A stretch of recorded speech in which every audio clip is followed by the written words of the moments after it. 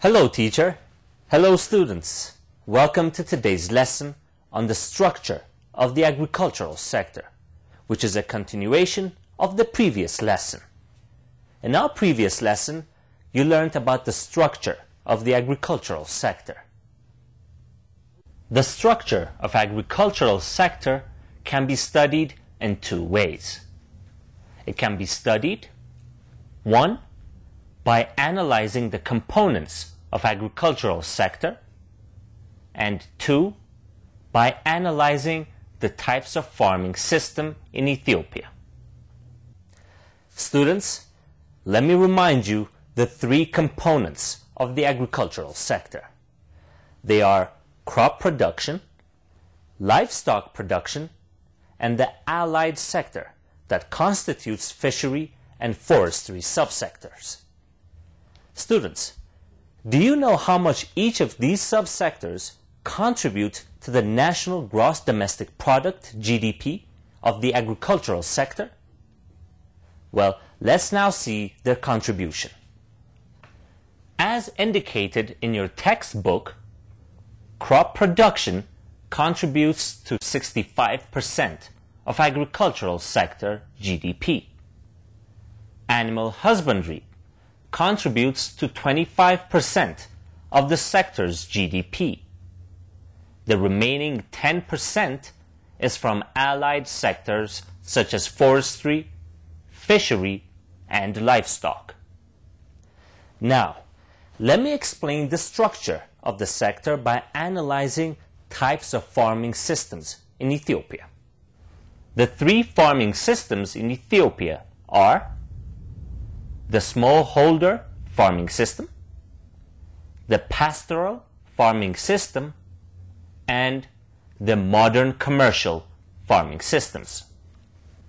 Smallholder farming accounts for more than 90% of agricultural production and nearly 95% of total area under crop production. The number of smallholder heads accounts to nearly 10.58 million heads. On average, each smallholder household consists of 5 members. Over 86% of the smallholder households cultivate farmlands with areas less than 2 hectares each. Students, the relative share of smallholder farming has been increasing since 1991 because of special attention given to smallholder farming by the government and due to sharply declining importance of state farming. Now, let's see the characteristics of smallholder farming. Smallholder farming is categorized by mixed farming crop and livestock production, low productivity with very low provision of infrastructure, small and fragmented landholding, and use of traditional tools for agricultural operation. I hope you know that the Ethiopian government has been giving more attention to smallholder agriculture. Now, I want you to explain the reason why the government has given more attention to smallholder farming. Discuss this in pairs before you answer the question.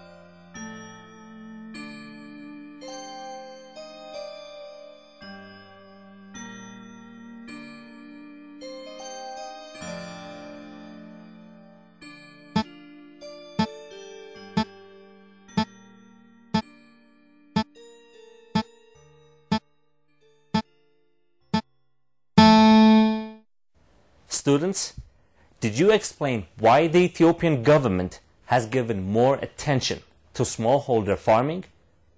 Compare your explanation with the one I'm going to show you in a moment. The Ethiopian government has given more attention for smallholder farming because smallholder farming generates employment opportunities for the majority of the population, and it is a major source of export earning. In fact, any development strategy that ignores the largest part of the population and the largest source of income will not be successful. Students, now let's discuss the pastoral farming system. About 40% of Ethiopia's land area is located in the arid and semi-arid zones. Rain-fed agricultural production is difficult in these areas because of low-level, erratic rainfall. In these areas, people rely more on livestock production for subsistence rather than on crop production. Thus, the lowland area is home for 20% of Ethiopia's cattle, 25% of sheep, and 73% of goats. These animals support the lives of 5.5 million people and account for a larger part of country's export of live animals. Students, in pastoralist areas, food shortage leads to bad living condition, poor educational attainment, and poor health status. Did you know about the policy measures taken by the government to alleviate food shortage in pastoral areas?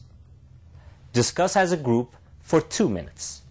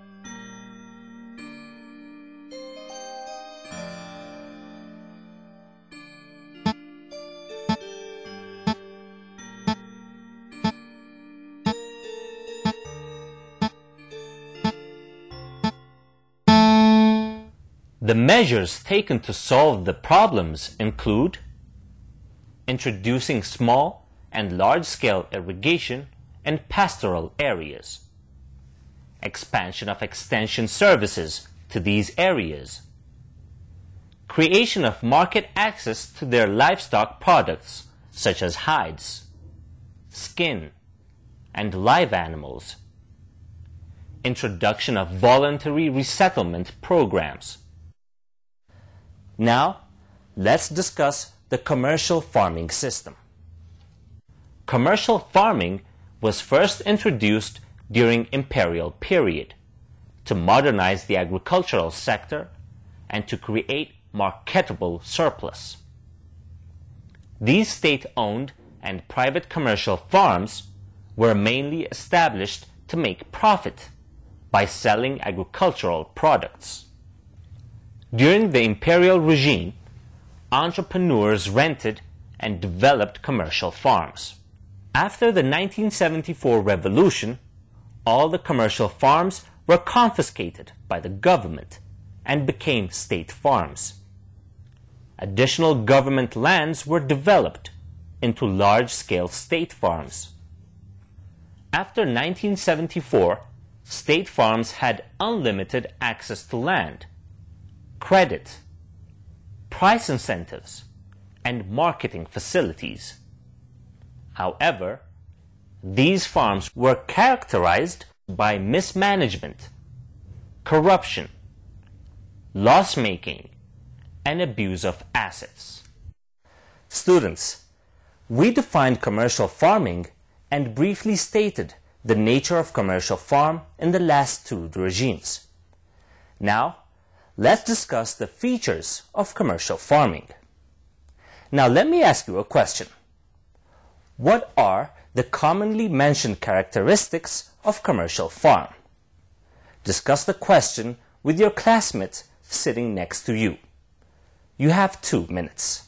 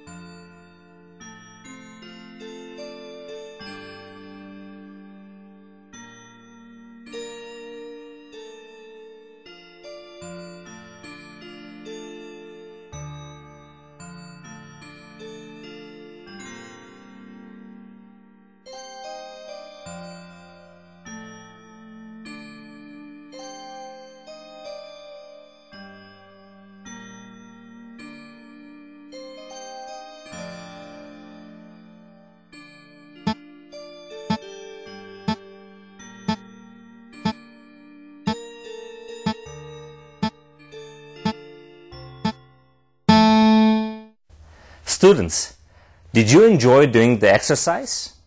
Very good. Let's do it together.